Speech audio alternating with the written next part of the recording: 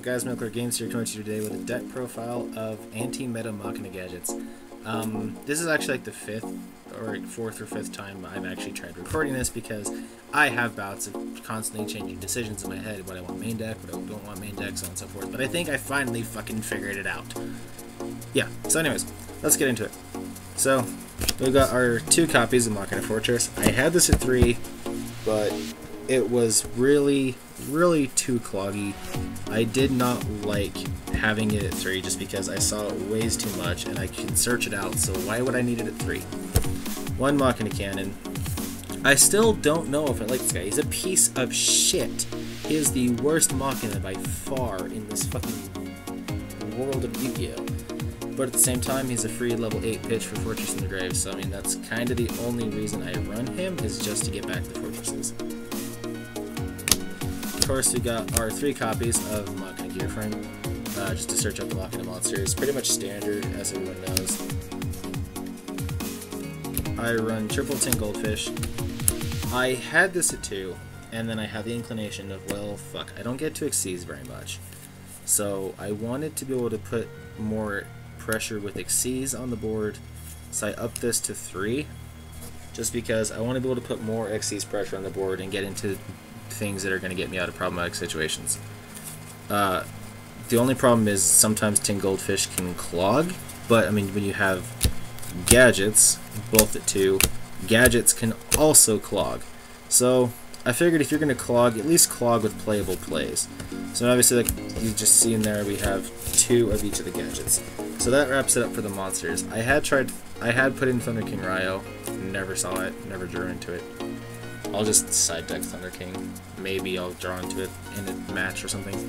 So anyway, we've got, for our spells, triple Upstart Goblin. I'm actually using the OG MRL series Upstart Goblins. But because this is an old school deck, I figured I'd go with an old school version of the card.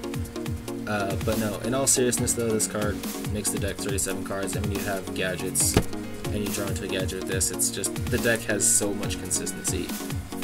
But you want to be able to get into back row as much as possible with this deck build, so you run triple duality. Special summoning in this deck isn't that necessary, so honestly we can easily get away with running the triple duality, just because duality really helps us search into back row, helps us search into answers for our opponent's shit. So honestly, duality is one of my favorite cards to play. We've got Regeki, Double Dark Hole, and Book of Moon, main problematic answers to Dark Law. Dark Law does like to hurt this deck because we do search a fair bit off monsters and off the potted dualities, so being able to get rid of Dark Law is absolutely necessary. So we have our answers to that, but we have a lot of traps in the deck. Solemn Warning, Ring of Destruction, Compulse, Vanities, Bottomless, Torrential, pretty much what I call the main standard 6 staples. A lot of people don't like the fact that I do this, but I love it. Triple D Prisms, triple Mirror Force, and triple Fiendish Chain. If I were to have any set of traps that I could have at 3 all the time, it would be these guys. Mass Destruction outs to Dark Law, negating effects, banishing things that can't be destroyed by effects. Honestly, best lineup of traps that I think I've had in gadgets in forever. And I mean, I just had to break out the old school, you know, the old school D prisons, the original D prisons in fucking Ultra. So we have a lot of back row. We have, I think that is 15 traps. So most of the deck is traps, and the rest is just searching inconsistencies. So for our extra deck, 2 copies of Gadget X, 2 copies of 101. I would be running 2 copies of Castell over 2 copies of 101, and I'd still have 1 101, but I'd have double Castell, but unfortunately don't have it. Playing this guy because I don't have anything really else to play, and we got I mean, I've actually won a game with him. Revival Chain. The Revival Chain I haven't found a replacement for yet, because I was actually going to try Mathematician and Cerberus, and like make Revival Chain and have this as an out to problems as well, but I just decided against it, like with my better judgment. Also, one thing I absolutely want to see again is Ultimate Offering. Please bring it back to 1, Konami. Please make this deck good again. So we have Utopia, doesn't do shit, but sometimes he's good. Capital Operative, really good monster. Maestro, I've actually had times where Maestro is actually really good to play. Roach, I played against Cyber Dragons, this precious Cyber Dragons, this actually does stuff that's good. Black Strip of Corn, currently double Gadget Cowboy, just because I have nothing better to put in here. I want to have Giant Hand, I want to get Exit, and I need to have Dispels, I need Rebellion Exceed Dragon.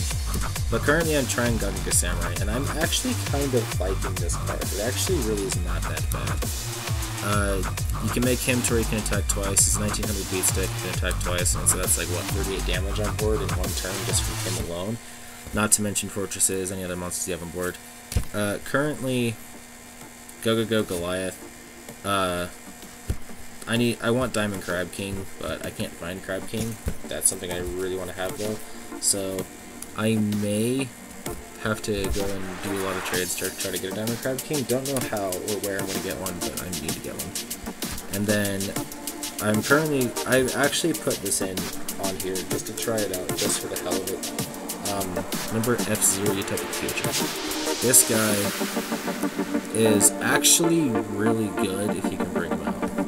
He requires 2 of the same rank monsters.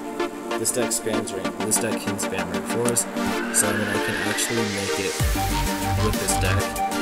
But this guy really is actually really good. His rank is always 1. Basically what it is he can't be destroyed by battle. Another player takes some battle damage from attacks and this card. At the end of the damage step, you discard an opponent's monster. You can take control of an opponent's monster until the end of the battle. If this faces player, you can destroy by card effect. You can detach 1 XP's material from this card. So basically, you make this, you attack like when your opponent's big monster. Take control of it, attacking with their monster for game. I actually want to game with that with this card. It was hilarious. But he's definitely not staying in the deck, he'll be getting replaced as soon as possible. But, you know, I just figured I'd try him out for once, and he was actually pretty fun to use. Pretty cool. So anyways, guys, there you have it. There's my MechlordGames rank 4 deck. Where the hell is the mouse on this damn game? I can't find the mouse. My computer's freaking out. So anyways guys, thank you for watching. I hope you guys enjoyed the deck profile. I love Gadget, it's my favorite. Make it like still really playable. So I did, brought it back. Actually, it's pretty competitive, it's pretty good. It actually makes things other Gadget decks go through. So anyways guys, thank you for watching, and if you like your content channel, I'll see you guys later.